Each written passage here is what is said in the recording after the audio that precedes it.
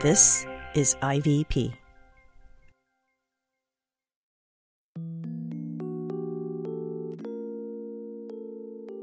This is The Disruptors, a podcast from InterVarsity Press about how faith is changing culture in unexpected ways. I'm Nancy Wong Yoon. I'm a sociologist, a pop culture expert, and a professor at Biola University. New eyes that look at the world in new ways. New eyes make contact, blue, green, and gray. New eyes I realized I never knew. When you realize feelings you trapped inside of you. New eyes to see the respect you earn. And I am a friend of G. Hi, G. Ahoy there, matey. Are you a pirate today, G? Today I am a pirate, yeah. Because we're so excited to talk to Phil and Jeff. Phil and Jeff. I've known Phil and Jeff, gosh, for a long time. I mean, I knew Phil, Angry Asian Man. I think, he was infamous from his blog. And I remember the first time I met him was in an elevator at the San Diego Asian Film Festival. I'm sure he doesn't remember, but I remember recognizing him and thinking, oh, it's Angry Asian Man. Angry Asian Man. Yes. And I said, hi, I'm such a big fan. He was so gracious. I didn't know he was Christian. I just remember he was extremely gracious and very kind.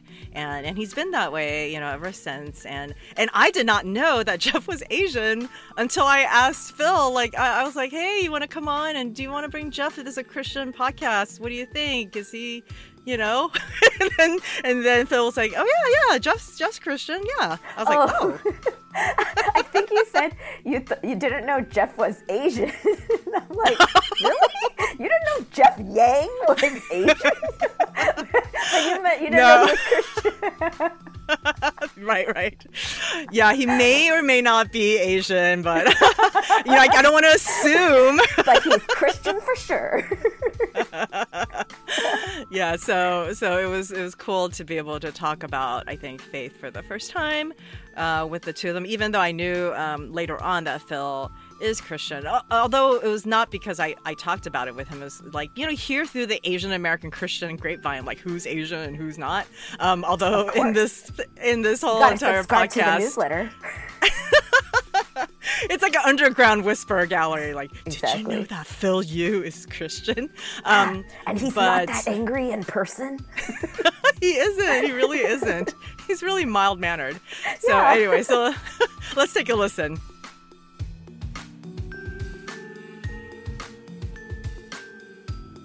I am thrilled to be speaking to Jeff Yang and Phil Yu, whom I consider the godfathers of contemporary Asian American culture. Jeff started A Magazine in 1989. It is the first East Asian focused magazine that I ever subscribed to. He is a CNN opinion columnist. He's also father of two boys, Sky and Hudson Yang was the star of the hit ABC sitcom Fresh Off the Boat. Phil Yu really needs no introduction. He is a professional, quote, Angry Asian Man, which is the name of the longest-running, most widely read independent blog devoted to Asian American news, culture, and commentary. And they together host a podcast named They Call Us Bruce. And I've been on a couple of times, and it's a fun podcast. And they have co-written, along with Philip Wang, a new book coming out in March 2022 called Rise, A Pop History of Asian America from the 90s till now. Welcome, Phil and Jeff, to The Disruptors. Woo! Hey. Thank you for having us. Yeah, thank you. Jeff, in your new book, Rise, you wrote that you were born in 1968, the same year as Asian America itself. Can you say more about what that means? 1968 was a unique year in that it was the first year in which the term Asian American was used publicly as a self-identification term by a group of pan-racial, pan-cultural Asians, right? And when I say it's kind of the birth year of Asian America, it really means it's the beginning of Asian Americans coalescing and collaborating as a group across ethnicities. And that particular event, the movement that sort of spawned the Asian American movement, was something that took place in the Bay Area. It was obviously the 60s, a time of great change, people rising up to try to demand justice against the establishment. And amongst that group in that area, in the Bay Area, you had student activists who essentially wanted to march in coalition with Black, Latinx, and Native protesters, demanding essentially equity for people from what they then call the Third World. The problem, of course, was that there literally wasn't a banner they could march under, right? There was going to be a big protest actually in support of Huey Newton, leader of the Black Panthers, who had been jailed for allegedly killing a police officer. And they had to come up with something to organize around. So after some deliberation, they chose the term Asian American, and that was kind of in homage to and emulation of Afro-American identity and the Afro-American movement, which was existing at the time. So that banner literally was the first time people saw that in public, that term, Asian American. And it took off like wildfire. Like literally after that march, that moment, we started to see the term Asian American being adopted in academia, in government, and then more broadly in culture. And part of the reason why it's important to me is not just because it was the beginning of the term that I've really embraced as my identity all of my life, but it's also more or less been the term that I've had to contend with all my life, right? Because people born in the late 60s, well, we were the first generation, the first wave of Asians in America who had to kind of explain what it means to be Asian American, to fill in the blank, if you will, of what Asian American means. So, Phil, you started Angry Asian Man in 2001. So this was before Facebook, before Twitter. And 2001 was also the year that the 9/11 attacks happened on the Twin Towers. And you write in Rise about how that tragedy became a test of our resolve as Asian Americans and what we stood for as a community. What did you mean by that? I think, Angry Asian Man, the blog, tracks my own evolution as an Asian American and my identity and my embrace of my community. I think I didn't come into this fully formed, right? So the fact that it started in 2001, I was like, I feel like still a baby Asian American, I think, in terms of my political consciousness, because a lot of that happened in college is where, it was really sparked, and that identity formation really started to coalesce and become something. But right after college, which is the era we're talking about, 2001, is the time where you kind of face this challenge. You're like, well, what do you want being Asian American to mean outside of the sort of ethnic studies bubble of college, right? And so as I was kind of grappling with that, it was all kind of being turned over and dissected as I was writing this blog. So when something as cataclysmic as the 9/11 attacks happens, we saw members of the Asian American community, the Muslim American communities, like being attacked. I mean, like scapegoated, and that's when you kind of start thinking about like, well, what does Asian American mean? Asian American as an inclusive label, it includes members of this community that are being attacked, right? And so I kind of had to kind of revise and kind of go over and understand that like our community is much more expansive than just people who have this face, right? People who are, and sort of our popular understanding of what Asian is, let's face it, it's largely East Asian, right? It's East Asian centric, but we have to challenge that and continue to sort of speak up and not let ourselves be complacent about that identity, but challenge people and say like it also includes brown folks, it includes South Asians, it includes Muslims, and so 9/11, of course, was just the time where that was truly being tested, and I kind of made up my mind then that like this blog and the stuff that I talk about would also cover South Asian communities and make sure people understood that, and I didn't have to be explicit about that, but just by the things that I wrote about, people would see that my definition of Asian American was a little different than I think maybe traditional understandings of Asian, I think. Jeff, you experienced racism growing up in Staten Island in New York City, and you wrote in the same essay about it happening specifically on Halloween with your sister. Would you share with our listeners what happened? The book is a look at Asian America's emergence, right? It's called Rise, a pop history of Asian America from the 90s till now. And we basically took the 3 decades from the 90s, the 2000s, the 2010s, each of us, with kind of our own decade, separated a little bit less than 10 years in some cases, amongst ourselves. But we talked about the decades in which we came of age as Asian Americans, really. And we looked at the larger 30 years or so in which this was happening as a time of really great importance to the shaping of Asian America's presence in the public eye, especially, right? This was the time when we essentially took the reins of telling our own stories and framing our own narrative and making parts of ourselves that had been overlooked or actively suppressed visible to the naked eye of America, if you will. So one of the things we really decided amongst ourselves is we didn't just want to tell this through the lens of popular culture as we ordinarily define it, that is to say film and television and music and literature. We also wanted to talk about the popular culture that we lived, right? The lived experiences that became a part of this kind of infrastructure of memes and cross communication between people from different ethnicities. Almost all of us remember that the forging ground of kind of coming out as Asian American occurred in college, right?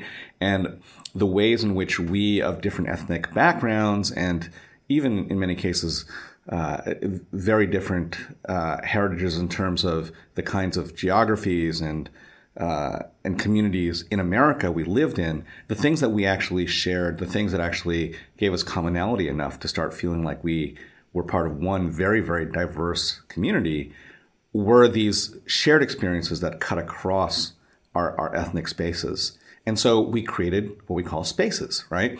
These are the parts of our lives literally unfolded for people that we shared in various ways as Asian Americans, but also being careful to elaborate some of the differences as well. And one of them is faith. Halloween is a fraught holiday. I think we've all seen this. It's a time when anybody can adopt anything as kind of a second skin, and very often people do, in fact, actually adopt other people's skins. That's a whole nother problem. But in my case, as a child of Taiwanese immigrants, my parents did not subscribe to the idea that Halloween was a holiday, right? We grew up in a very tight-knit community of faith, and they saw Halloween as sort of like vaguely devil worship adjacent.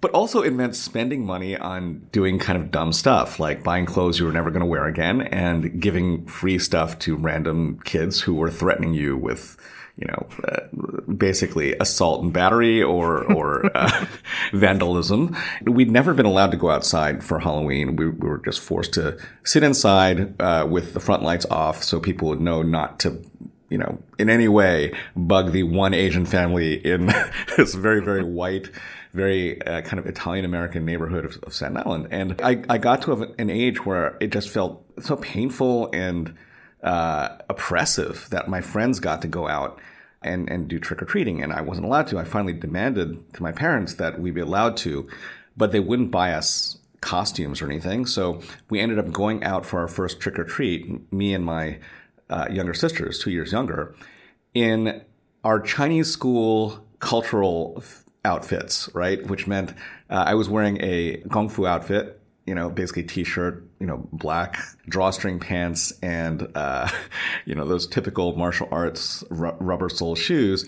And my sister was wearing a Chinese schoolgirl kind of pajamas type outfit with ribbons in her hair because she did Chinese dance. And so we walk outside into the jungle of Staten Island, and we're almost immediately accosted by this large group of roving teens carrying, weapons of minor mass destruction.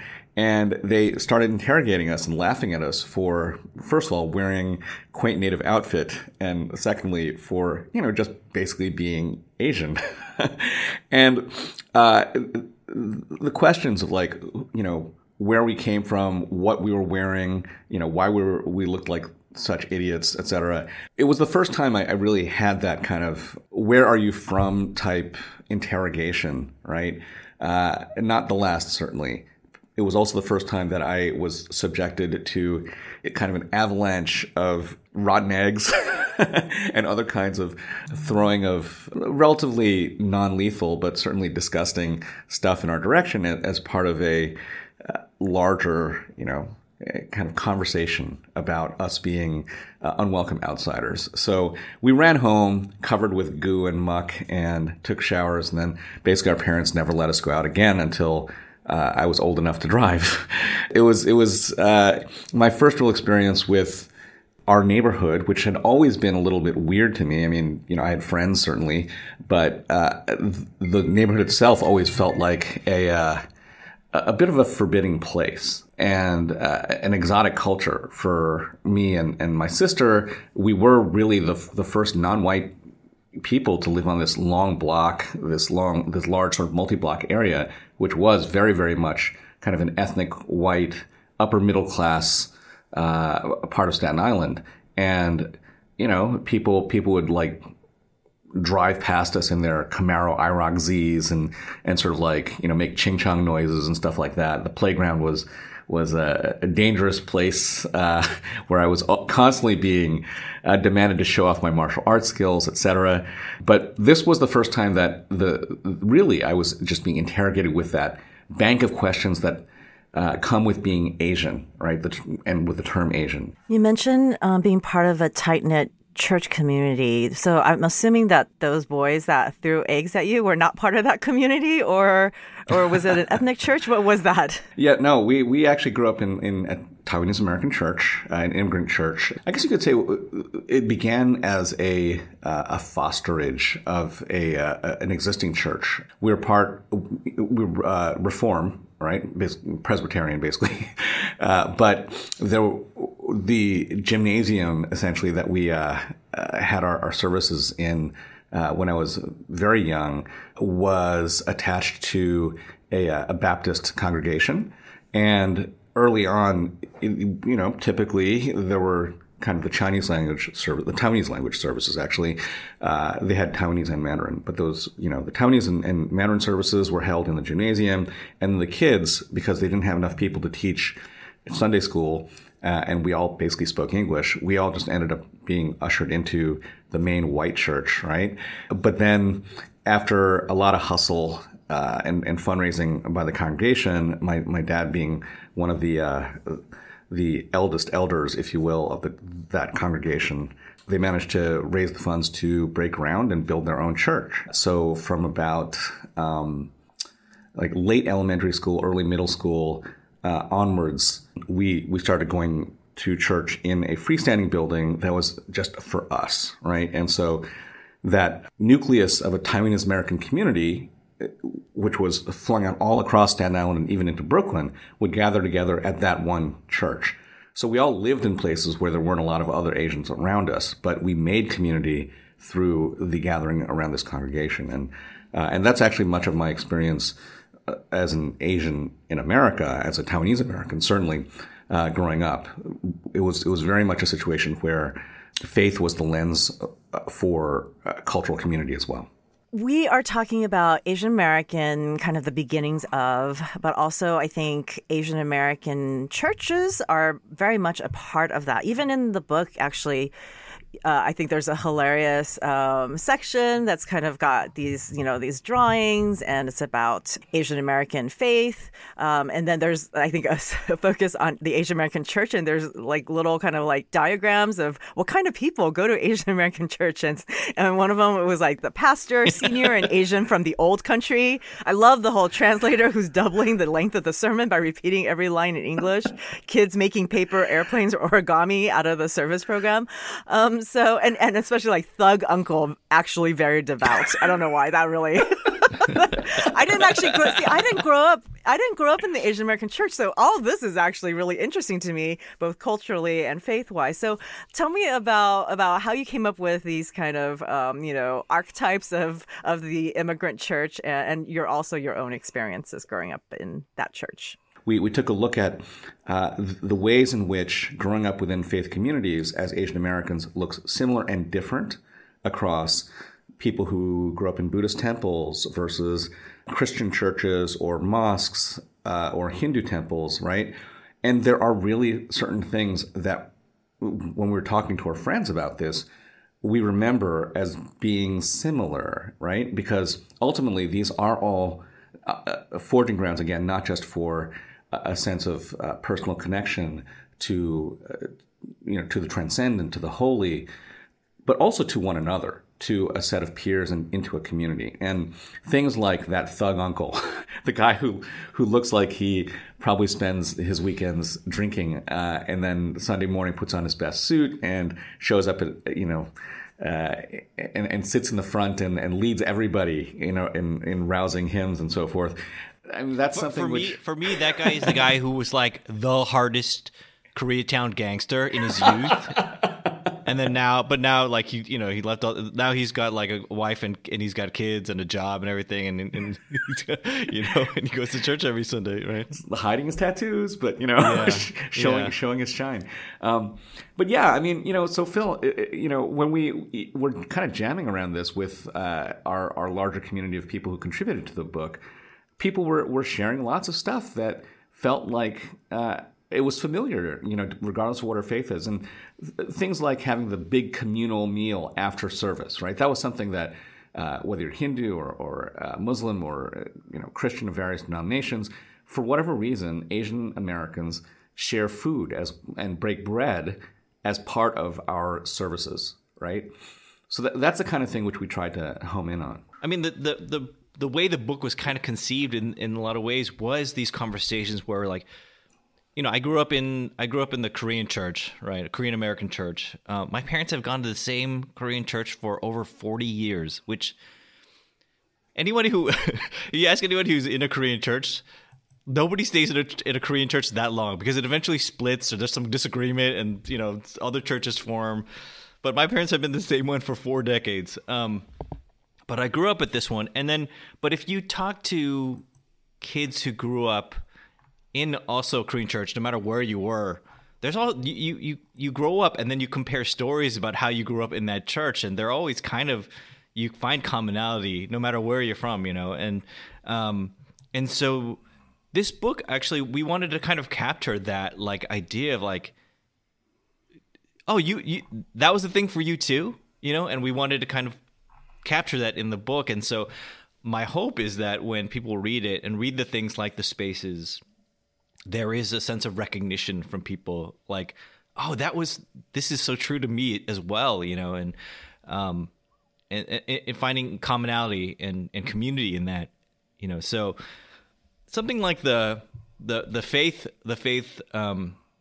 spread, the spaces spread, that also comes from of just like asking other people. Like a lot of these things come from asking other people, like, hey, what was it like growing up in a church? Like, and then if you wanted to describe it, like people would, and then everyone would just throw in all this stuff. And a lot of the stuff was really written by committee because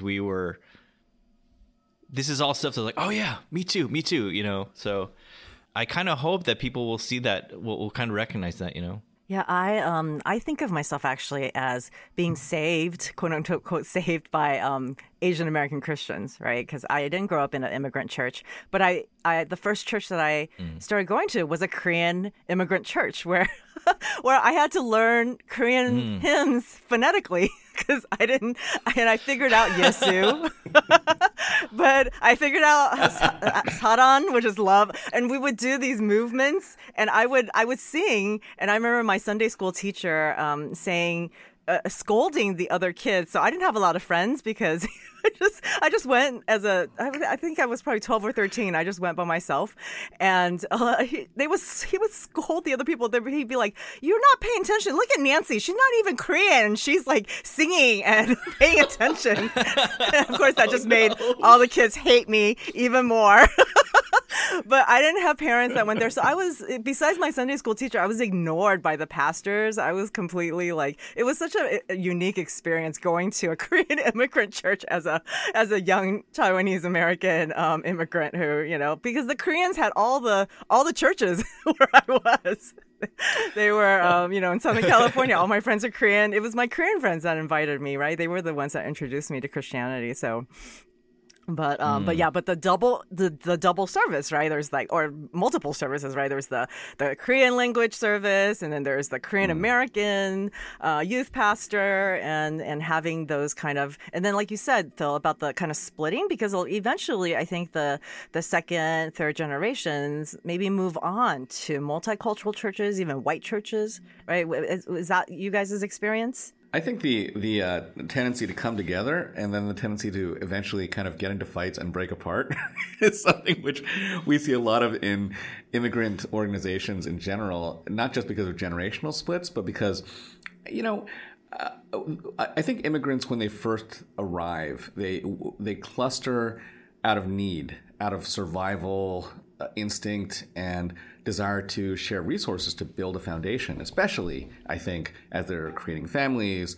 You need, the first thing that a lot of immigrants do when they arrive in America, and this is not just Asians, but, across the board, is they will build some sort of faith institution, however they can, just to create, again, a gravitational center for their community.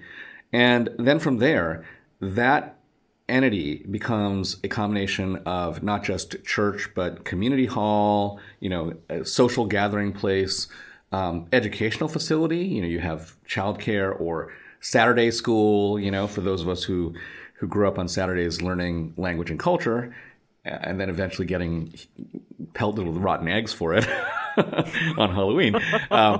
The church, again, in our case, served as this almost like an injection of what they wanted to cultivate as a normal environment for being, Taiwanese American, in my case, in a very white, very, very ethnic white community, right? At the beginning, this is all great. You bring all these people together, you share resources to build this sort of basic architecture of a community. But at some point, people have egos and people have different agendas, and the church gets large enough such that the congregation also kind of develops factions, and then somebody's like, thanks, peace out. I'm going to build my own church over here. And that happens. And so you have this proliferation, this diaspora of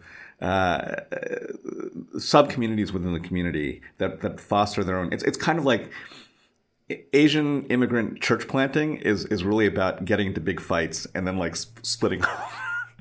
I'm being kind of very, very rude about that. But that is what happened certainly in the community in Staten Island, where this one main Taiwanese American church effectively accidentally fostered a bunch of new ones because people would go off and start their own congregations and begin the whole process all over again.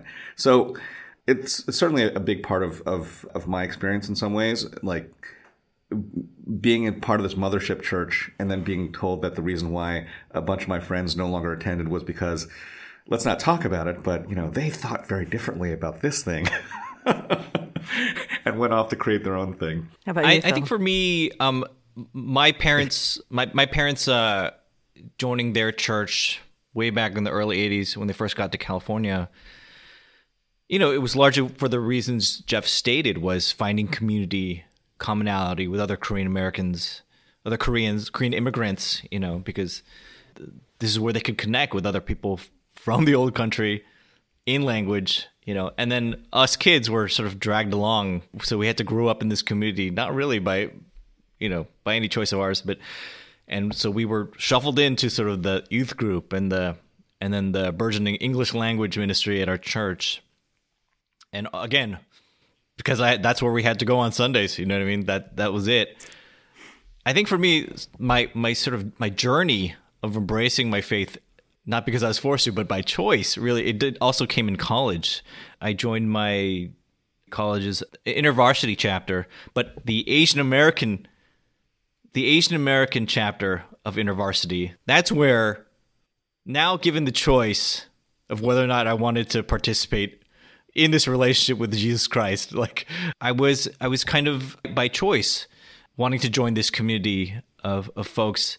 And that's where I found like some of my closest friends and really made connection, and I find that my journey as an Asian American and embracing that as a political identity, it kind of parallels also sort of my journey of faith as well, right? It's at the same time is all kind of happening. And this is where these communities intersect, right? This Asian American Christian ministry on campus is where I kind of found that intersection of that community and was really able to grow.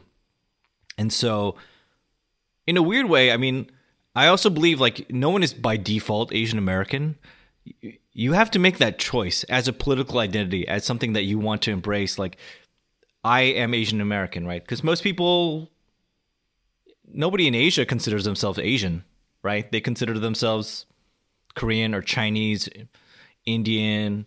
There's not a lot of unity between those groups either. It's like a lot of people kind of hate each other, right? So it's not till we come here that we're shuffled into this banner blanket term of Asian American. And so I believe like you have to kind of make that choice. So like I want to engage and be an Asian American and whatever things that means. And I also feel like, like when we talk about our faiths, like you have to make that choice to follow Jesus, right? Like that is a but the being dragged on Sundays doesn't count, so you have to make that you have to make that choice. And so there is kind of a parallel with my journey and how it kind of collides. I do think that there's a similar profession, a profession of a kind of faith that you have to make in both contexts, right? To your point, Phil, it is something where being Asian American isn't just something that doesn't come organically. It is something you kind of have to work at, because there's so many reasons to not think about what it means to be Asian American except under duress, except under circumstances where you have a crisis going on. Phil talked about 9/11, but more recently during the pandemic, all of a sudden everybody's like, stop AAPI hate, stop Asian hate, etc.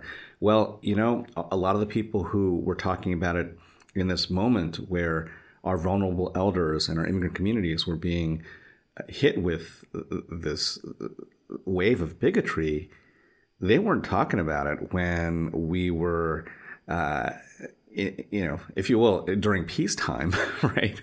And it's fortunate that there was an infrastructure of community organizations and leaders who are ready to step forward and provide a rubric and a scaffolding for people to form these communities of need around, right? And I think, to Phil's point, it's not dissimilar, I think, with Asian American churches and kind of more broadly religious and communities of faith, right? They're always there, but there are these moments in which they become critical, just forefronted parts of our lives, our identities, and our political and social worlds. You think of things like disasters that have occurred, like, for instance, the LA riots, right, where Koreatown was in flames. A lot of the people who came together to really provide shelter and comfort and then ultimately to rebuild came out of institutions that were organized by faith leaders or came out of churches, both in and outside of Koreatown. And that's, I think, something you see in most communities, and certainly most immigrant communities, or communities of color, right? Because it's true for Black churches as well, where the church ends up becoming this pillar of the community, right? But I think one of the things we learn really rapidly as people of faith is that unless you keep on feeding that, those institutions and even our own individual belief, our own sense of connection to those institutions, then they can be weakened. And you lose that ability to rely on them in times of crisis. So you have to always be working on that front. It's the same is true for Asian American community and identity as well. If we're not constantly engaging with it and reminding ourselves that there is this larger dialogue that has to keep on happening, then to some degree, it won't necessarily be there when we do need it, right? These institutions, these ideas, and that's in large part why we decided to write Rise, because over the course of this pandemic, we came from a situation in which just a couple years before, we were all celebrating the arrival of Asian America on the public scene. It's Crazy Rich Asians, Fresh Off the Boat, all these, successes were happening. And then literally 18 months later, people were calling us, plague dogs, infected vermin, trying to cast us out of society. And it felt like everything was going to be swept away.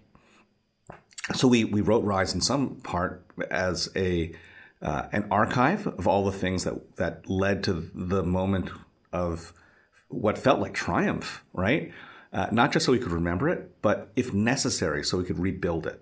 Because if there was a situation in which we weren't able to connect, meet face to face, engage in all of this, if you will, congregation building, right, within the context of being Asian American, well, we needed something else to fall back on if and when the pandemic finally was over and we could pick up the pieces and find our way back to the path. And so, yeah, we put 30 years and much longer than that, the history behind it, into a big box as kind of like a hope chest for what happened after COVID. I mean, I feel like a lot of times our faith, because the kind of I feel like I had an Asian American faith because of my introduction, but then as I kind of dig into what faith is, what Christianity is, it often feels like, okay, well, it feels like the culture of the kind of teachings isn't necessarily always intersecting, right? We're talking about kind of church life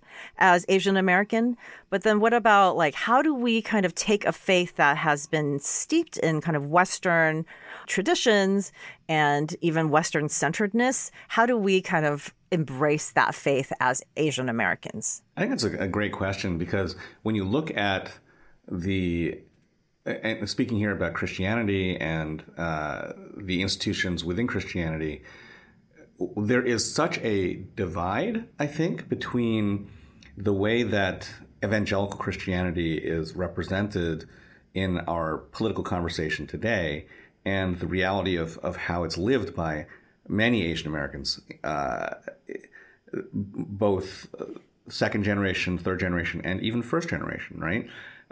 Evangelical Christianity, fundamentalist Christianity, right?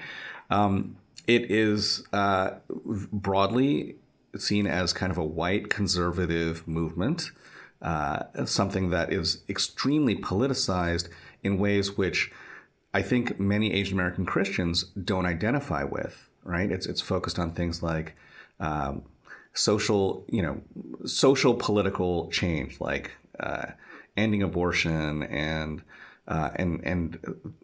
even alignment with a lot of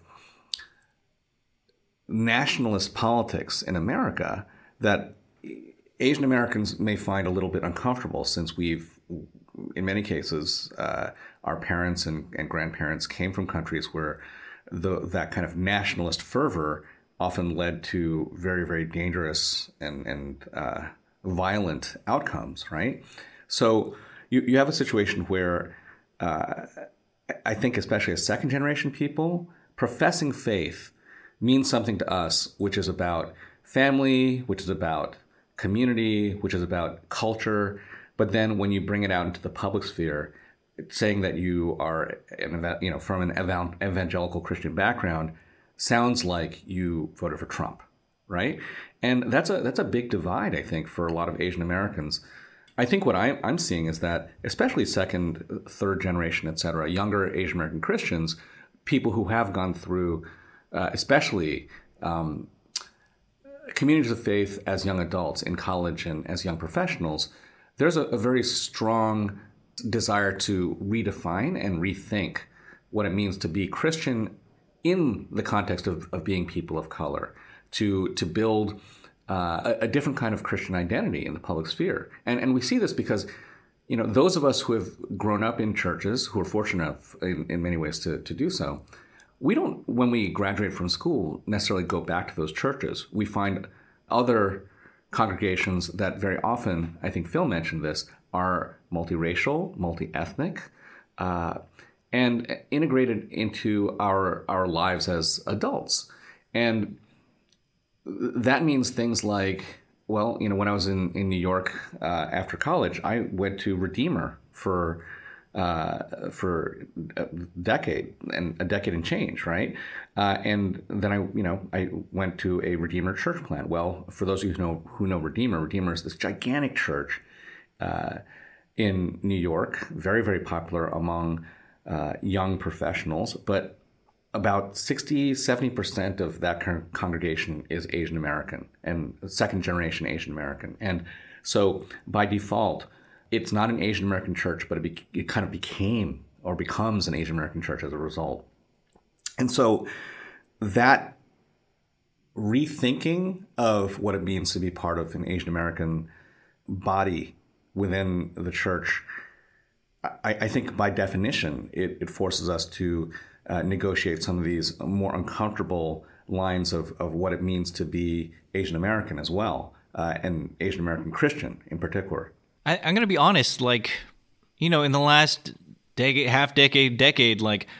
it has been extremely hard for me it's been a struggle, really, with my own faith to align with what we associate with sort of mainstream evangelical Christianity. The large vocal embrace of Trump by evangelicals was a really hard thing to swallow and reconcile. And I was just I don't.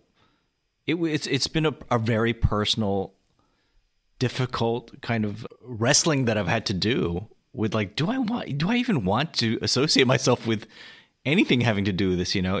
That's been very hard. And one of the things that I have found, I've always kind of found is that sort of our most mainstream kind of understanding of Western Christianity as it exists now it is still very white. And it seems like when Asian Americans participate and are part of community, our identities tend to get a little bit flattened in that, right? So I have struggled to find what is my place in this, as an Asian American, and where do I find community where my Asian American identity as a Christian is validated and and is seen as something that, that God made me and is valuable and not just something that has to fit into this other larger puzzle, And so that's a constant conversation and thing that I'm turning over in my head. It's a struggle, man. It really is a struggle. And so, if I'm being honest, there are parts of me that is just kind of let myself become numb to a lot of the conversations around my faith and faith in general, just because it's hard. It's easier not to engage sometimes, honestly. Well, it's been kind of co-opted, I think, right? And that's the problem. Jeff, you were going to say? Yeah, I think probably I should say this because when I moved to LA and I moved out here with Hudson, my elder son, because his career took us out here, right? Because he got cast, out of nowhere in this ABC TV show, Fresh Off the Boat. And when I landed here, I had friends, but I didn't really have a community, and I certainly didn't have a community of faith to lean into. And one of the first people I connected with was Phil, right? Because, of course, he not only lived here, he lived, at the time he was in West LA, which is where I was going to be settling as well for Hudson's professional purposes. He had to actually stay on the West Side. And it was actually Phil who invited me to his congregation, to our congregation, right? The first time when we landed, because, and we never really had talked about being Christian before. It's kind of interesting because we had been friends because of Asian American, journalism and popular culture. Just being Asian American, you could say it like just being Asian American. Your friends is like, hey, how do you know Jeff? From being Asian American,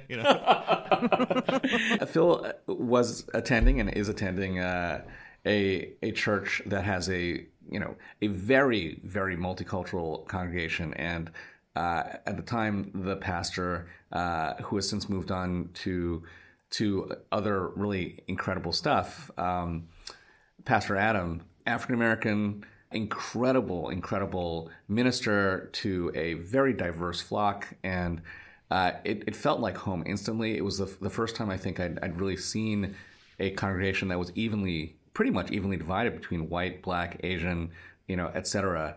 And it was so essential to feeling like I had some kind of anchor here in this weird, Los Angeles reality. But not least because it also allowed me to spend time with Phil, face to face and in person, and not just over kind of across a podcast mic, If I remember correctly, Jeff's first Sunday visiting our church, Adam preached about the prison industrial complex. Yes. And I mean, he brought fire that week, and I was like, wow, this is a good day to bring Jeff, because I could tell Jeff was like impressed. Yeah, I was sold. Yeah.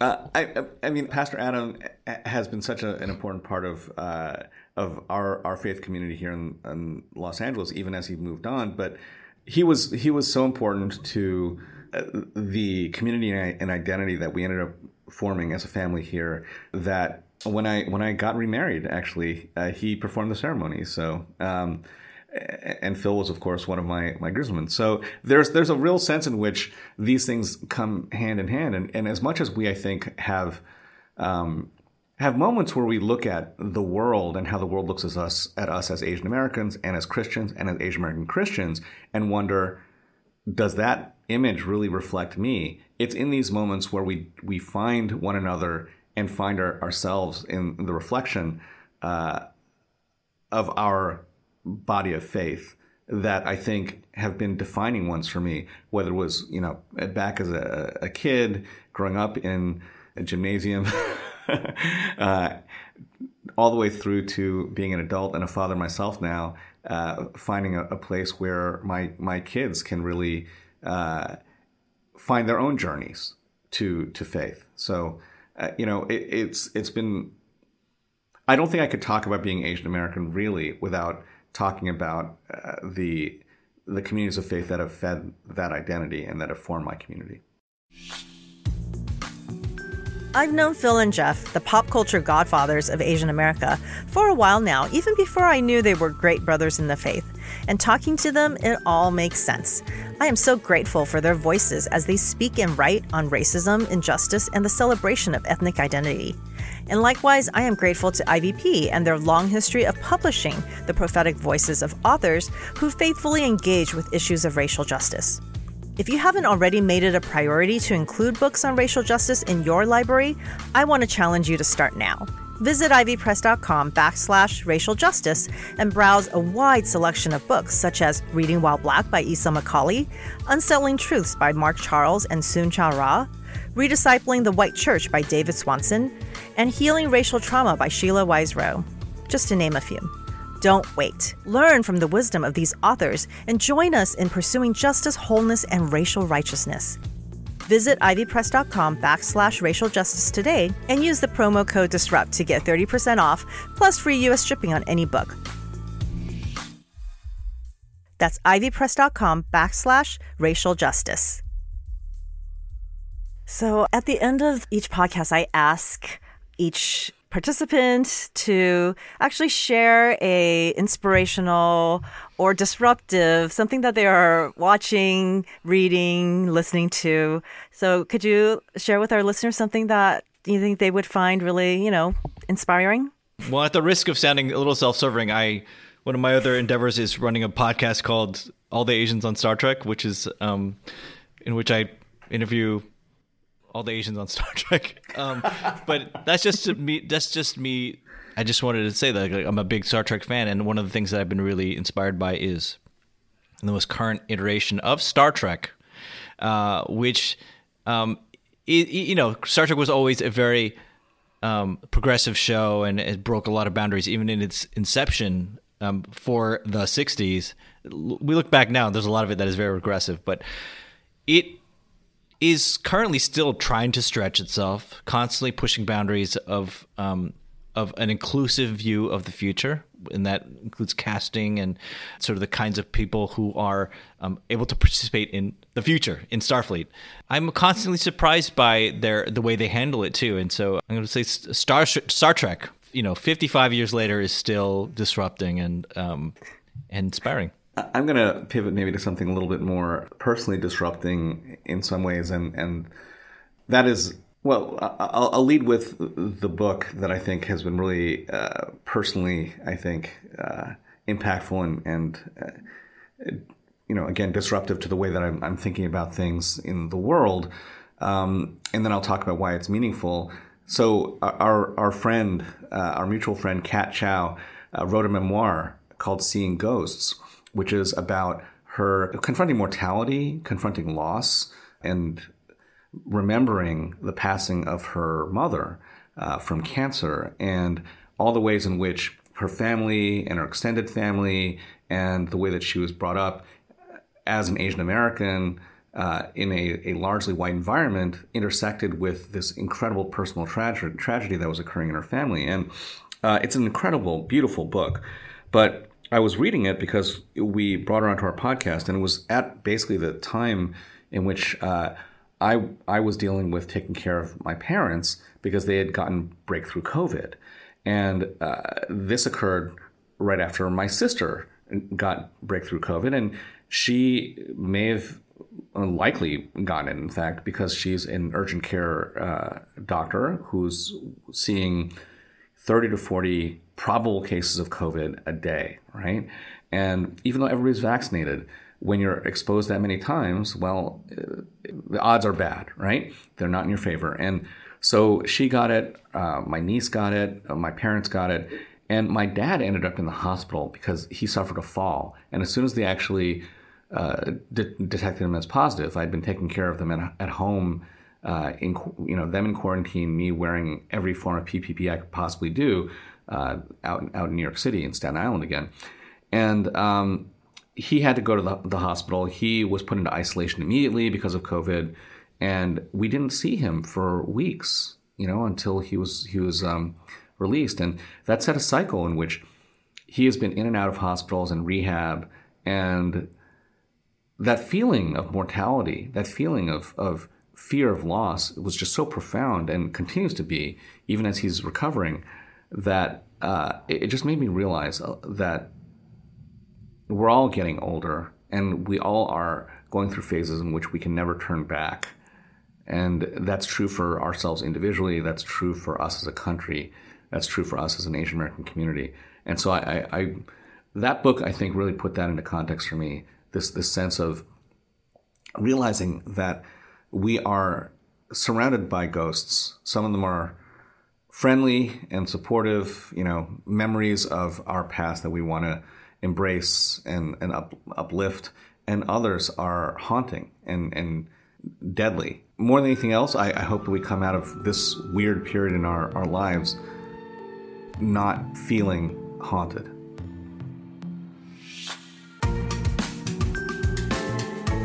Nancy, that was so fun to just listen to you guys talk about all things Asian American, and even the overlap with being Christian as well? So this is the first time I've interviewed two people, and it was challenging. And even though it's challenging in so many ways because it was two people, and I know them. I've known them for a while, and they are podcasters. I've been on their podcast twice at events. I always see Phil like at every movie premiere that I go to because we always see the same Asian American films. And yeah, I really appreciate it. I think both of them talked about, but I think Phil started the conversation about choosing to identify as Christian and choosing the faith, and then choosing to identify as Asian American, that both are kind of ongoing projects that one must continue to invest in and be around other Asian Americans, other Christians to keep up the faith, to keep up the fight. And I think that I don't think I've ever thought of both in parallel like that before. Yeah. I wanted to ask about your thoughts about that, because I know you think a lot about culture and religion and how they overlap. How did that play into this interview? You know, I don't know if I think about that overlap as much as I should. I think about it. Maybe I think you when embody that overlap more than yes, I analyze think it to death. Questions of identity are hard because I think we are, you know, I just celebrated a birthday. I'm in my 40s. Happy birthday. And I still don't know what I want to be or what I want to do. And I do think of myself as Asian American Christian. Those are, I think, very solid identities that won't shift. But whether it's my passion in my work or, you know, my other kind of what I want to do in terms of service, all these things are kind of, those identities are constantly shifting, right? Yeah. And so I think that God can use our racial, ethnic culture to bind us just as much as anything in the church. We can't separate racial, ethnic identity from our Christian identities because, you know, what's to say that things that we do in the church, specific to the church, isn't intersecting or just as vital as anything that we do in terms of mochi making or eating dumplings or, you know, or just going out for boba. Like all those things are ways of creating community. And isn't that what church is all about? Colors like we cover pop songs in a bottle, how we battle all the barriers, right? Some drink, some color their hair every night. Some try to stand out, some try to act white. Found music, but I never been the stereotype. New eyes break old lies. New skin needs new wine. Thank you for listening to The Disruptors. The Disruptors is hosted by me, Nancy Wong Yoon. You can follow me at Nancy, W-Y-U-E-N. Our theme song is New Eyes by Jason Chu. Our executive producers are Helen Lee and Andrew Bronson. Produced by Richard Clark, Cray Allred, and Mila Kim.